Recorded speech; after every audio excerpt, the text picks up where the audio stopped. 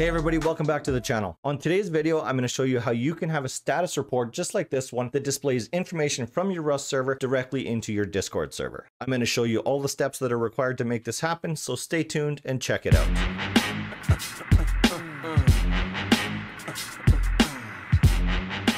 Hey everybody, welcome back to Rust Admin Academy, where I teach you guys the very best tips and tricks to owning and operating a successful Rust server. On this channel, I do a lot of plugin reviews and tutorials to hopefully show you guys some of the different things that you can do to create a better gameplay for your players, or maybe just a better quality of life for your admins or moderators. So if you're brand new to the channel, consider subscribing so that you stay up to date on everything that we're working on. And just like every other YouTube creator out there tells you, the best way that you can help out this channel is by liking this video and commenting down below. If you want to take it one step further, you could even share this video for me if you think you know people that might actually take something from it. All right, that's all the business out of the way. Let's get into Discord server stats. So the plugin is actually called Discord server stats, and it's written by MJSU. It's available from the uMod website. Don't worry, I'm going to put a link to it in the video description down below. So while this plugin is incredibly lightweight, one of the reasons why it is because it has one dependency. That one dependency is Placeholder Api by Mysticos. Same thing, link down below. So because Discord server stats is actually going to be looking for a placeholder API, we actually want to install the dependency before we install the actual plugin. Is it going to break anything if you don't do it in that order? No, absolutely not. Just know that Discord server stats is actually going to be looking for placeholder API before it tries to do anything. So we just go into our file manager,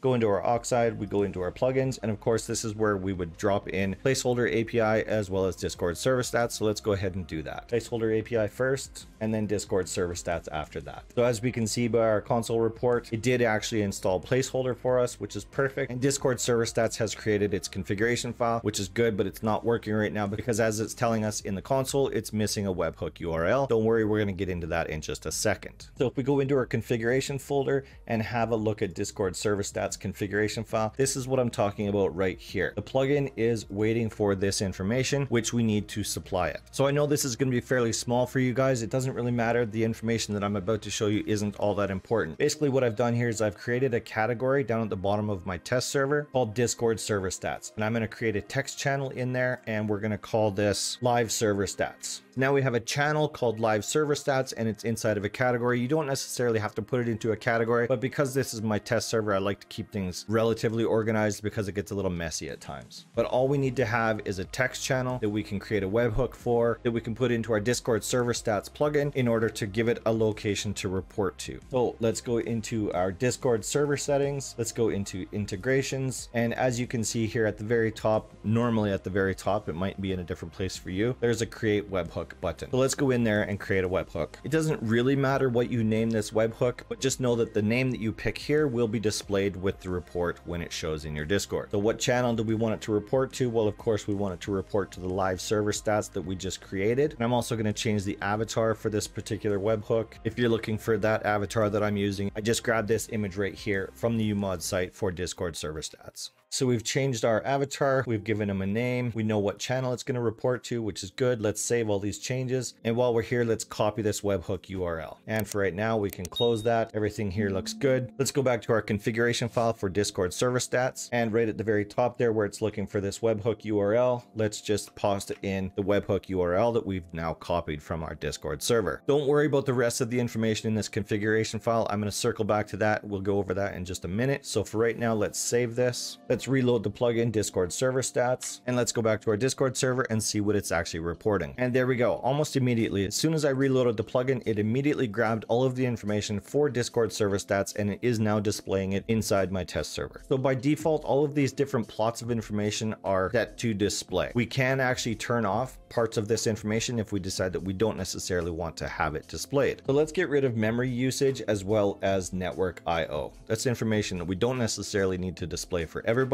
Plus it gives me the ability to show you how to remove information. So let's go back over to our configuration file for Discord server stats, and let's see if we can find memory. All right, so here we are. We've got the memory usage as well as the network IO. And now because we've decided that we don't want to display that information, this is where we can toggle this information to false right here. We'll do it for both memory usage as well as network IO. So the enabled toggle is set to false for both of those. Let's save our configuration file. Let's reload our plugin, and let's go back and have a look at Discord and see how it's changed. And as we would expect, it's no longer showing memory usage or network I/O, which is just input output. So if you decided there's more information in here that you don't want to display to the public, you can of course go through and change whatever information you don't want to show. As is with most of MJSU's plugins, they are very lightweight, they're very efficient, and because he teamed up with Mysticos with Placeholder API, we know that Placeholder API is actually doing most of the heavy lifting. There isn't very much heavy lifting, but Placeholder is doing it, and Discord server stats is basically just displaying the information. So two very lightweight plugins. If you decide that you want to have this information displayed on your Discord server, like I said before, all the links for these plugins are in the description down below. All right, that's it for today's video. I hope you guys enjoyed it. If you did, you know what to do. Leave me a big thumbs up. As I'm sure most of you know, that is the quickest and easiest and freest way for you to help me out with this channel. The second way that you can help me out, leave me a comment in the comment section down below. I do my very best to respond to each and every one of them. Even if you just give me a wave or a hi or a heart or whatever, it doesn't matter. Just leave a comment. It helps me out a lot. Everyone is trying to do everything they can to try to get the most out of the YouTube algorithm. I got no problem telling you guys that. If you feel that this channel is a worthwhile cause and you think that this is something you want to help out, you can check me out at patreon.com/Srtbull. A couple of different packages for you to pick from. They all come with different Discord perks. You also get your name mentioned at the end of each one of my videos for as long as you're one of my patrons.